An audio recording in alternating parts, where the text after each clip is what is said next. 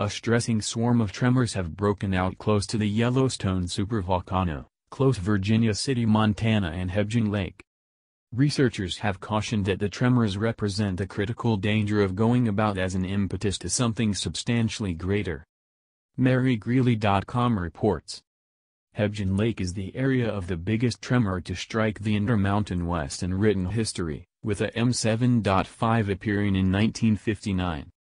The swarm is being caused by weight originating from the west drift.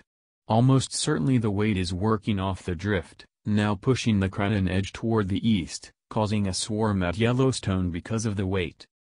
Virginia City, Montana driving is just 86 miles from the Yellowstone stop entrance.